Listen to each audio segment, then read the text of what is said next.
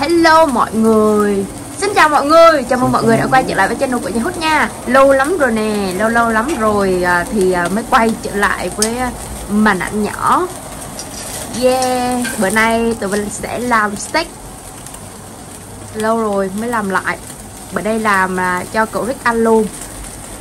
Và cũng có một vài câu chuyện muốn kể, giống như là cậu Rick á, thì cậu tiêm vaccine lần 1 rồi, xong rồi bệnh này rồi ốm này khoảng tầm đâu 2 tuần lận đó mọi người.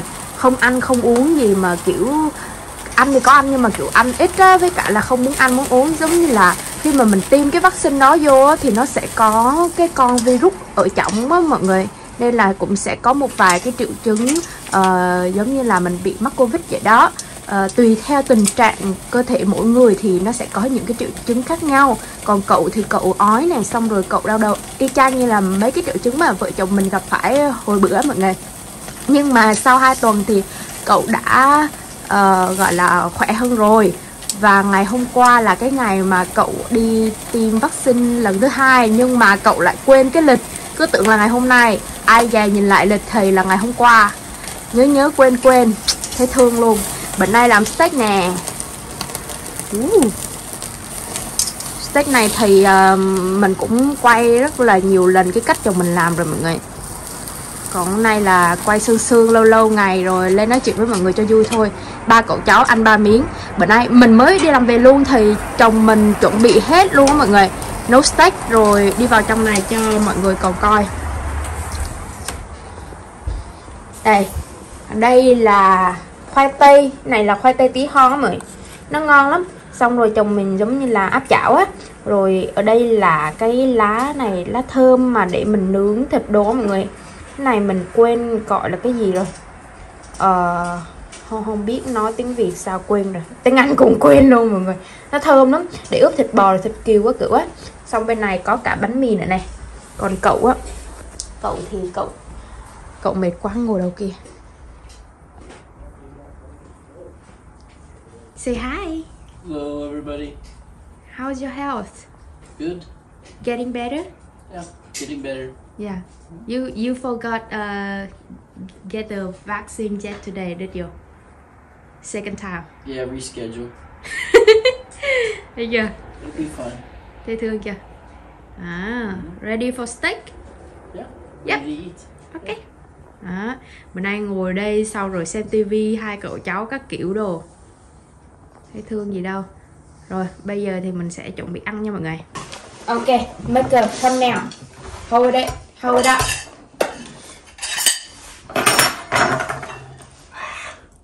Ok. Xin chào mọi người. Hôm nay ăn nấu steak. Hello, xin chào mọi người. You say xin chào mọi người. Xin chào mọi người. That's mean hello everybody. Alright, let's do Ok, it. ăn You thôi. ready? Yep. Yeah. Xin mời mọi người. Long time. We'll do that. This steak. Good. Nè bên trong này nè. Very good. It's been a long time. So good.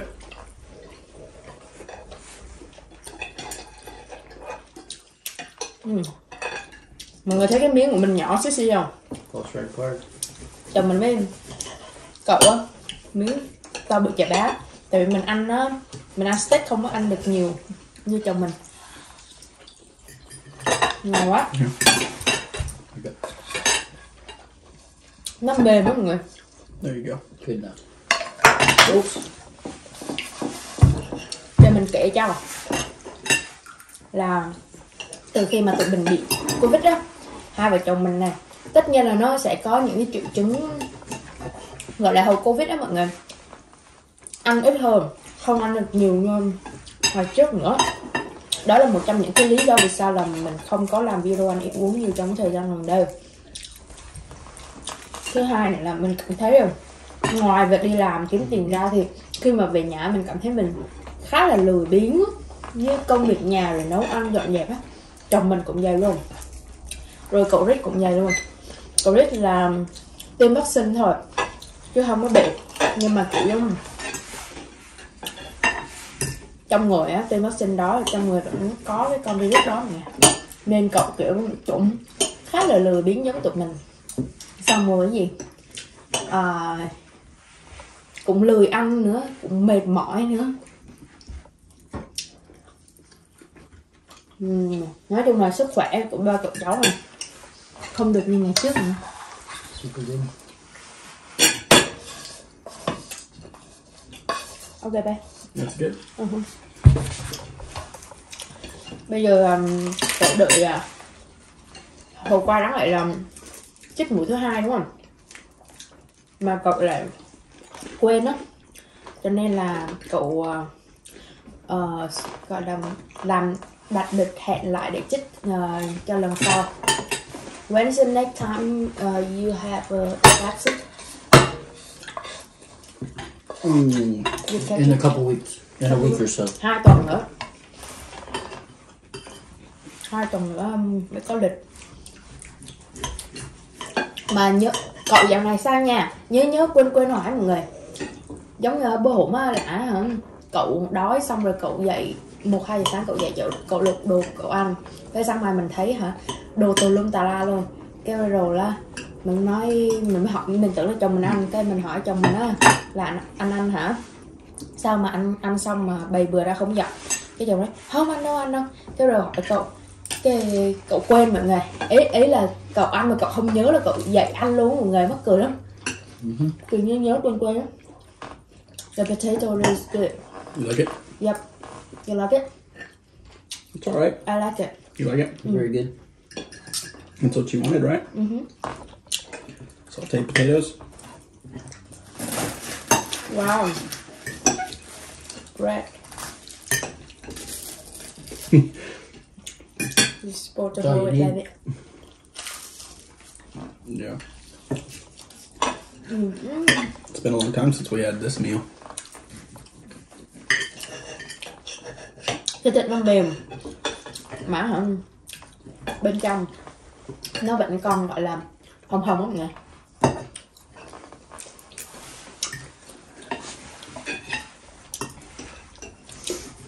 The way it's cooked, the fat should render into the meat like that.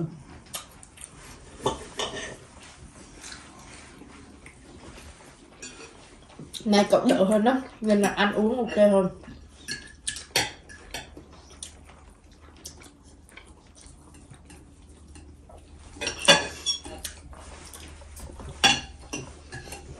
It's good.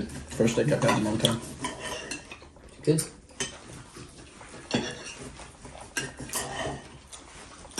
You like the beef, babe? Yep. Nè mình về, cái đầu mình mới nói anh còn việc gì nhờ không để em làm cho.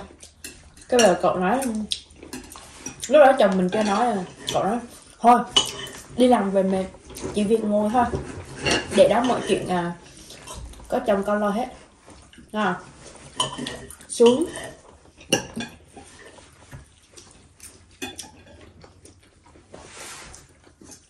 Easy to get full. It's good meat.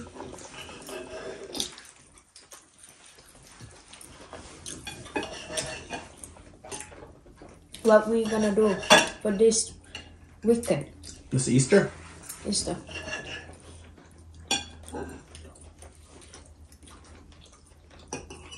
I don't know. We could have an Easter egg hunt. Yeah. You never done that? We'd have to paint Easter eggs and hide them and hunt them. Oh, that's for kids. Oh, I'm a big kid. I miss Easter egg hunts. How about you, Uncle Rick? Never really did anything for Easter. No? Really? Not really. Why? Never was a big holiday.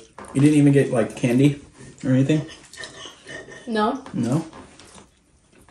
That's an important holiday for us though. So what people gonna eat for Easter? Nothing? Really. Just go hang out and then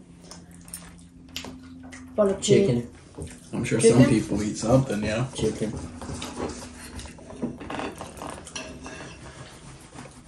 Chicken. Some people might have roast beef. Some people might have just an Easter brunch, you know? Like a really big breakfast.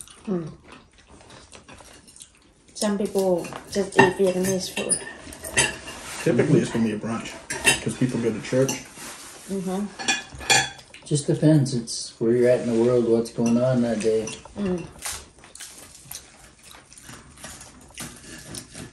Some places Thanksgiving is just another day. Or we can go out, like somewhere beautiful, and then have a picnic. We can do that. Like prepare food at home. Well, partially prepare it and then finish it there. You know, like we did before. Look, what kind of food do you want? It's up to you. Let's have a Vietnamese Easter. I'm hungry. They celebrate it, I think. Some Vietnamese do. Yep.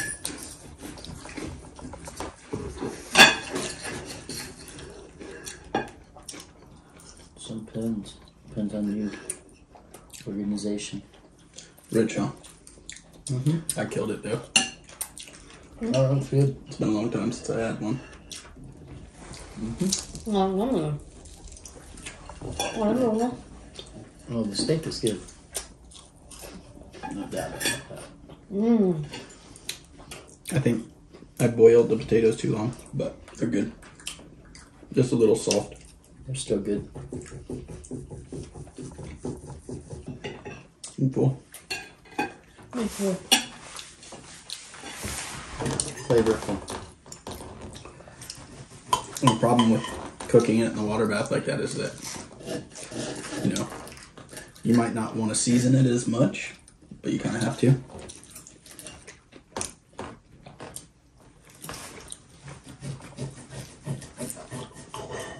We're talking about steak and potatoes. No, it's all good. Yeah. So good. But I'm full. Of course, it's rich, filling food. It's an American meal. Like an For sure. American. Like an American. Like an American. There we go. I used to eat fried potatoes regularly at home though. My grandma used to make them all the time. You eat fried potatoes with pork chops and with everything, all kinds of things. Grandma? Like Uncle Rip's mom or your dad's mom? My dad's mom.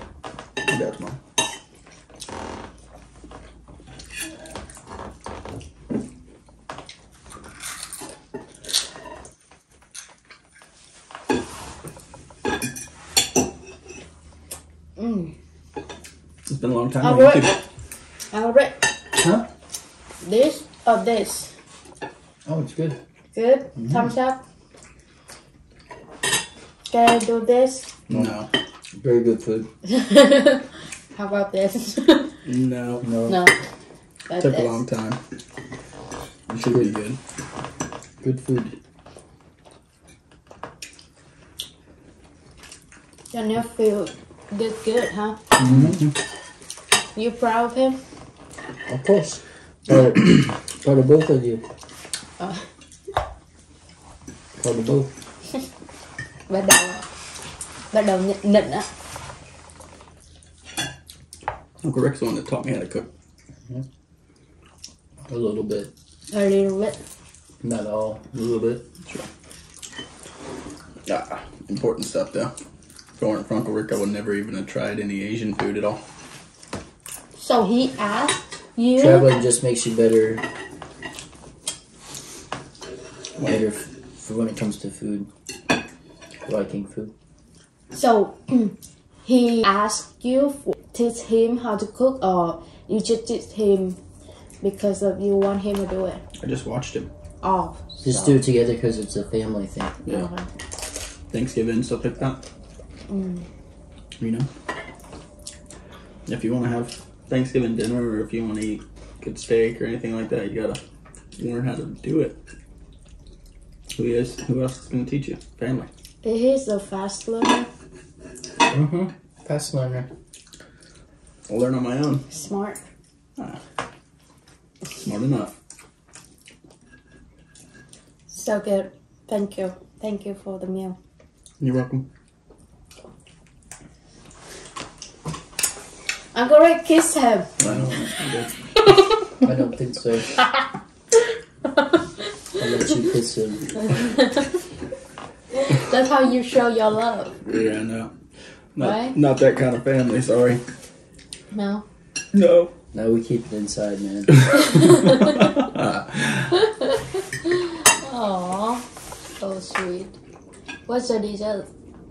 I'll make you a smoothie if you want. Smoothie, okay. How about that one? Angry about that or what? No, I bought that this morning. There's Danishes if you want one. Breakfast. That's too sweet for me. Maybe not. You gotta heat it up in the oven if you want it to be nice. I'll try later. Okay. I prefer to have some smoothie. Okay. Yep. Blueberry, strawberry, banana. Mm-hmm. A little bit of honey. Mm-hmm. We got you covered. So for it. Huh? It's coming up. So, Perfect. huh? It's coming up after the food Yep. goes down. So good. What?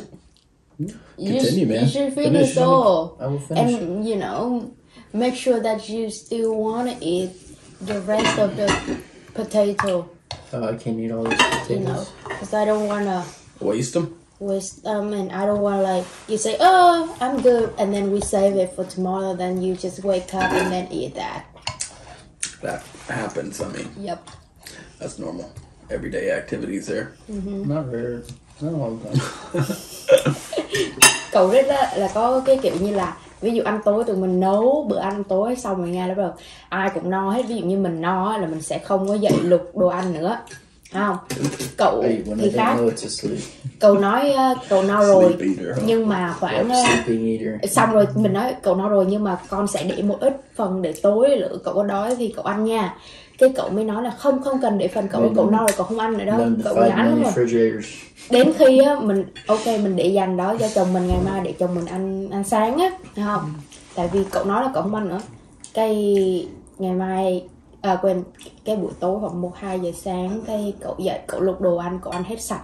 Đến cái sáng ngày mai tụi mình nói ủa trời, đồ ăn đâu rồi, tưởng con chuột hay là con gì ăn á.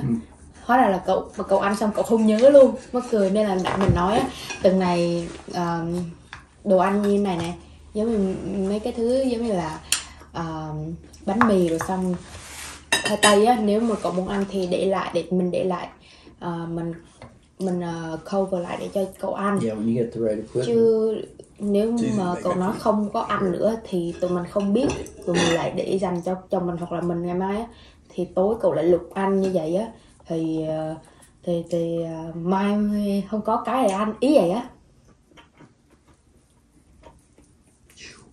That's a wrap. I'm full. Should already savored it. That's his first steak in a month.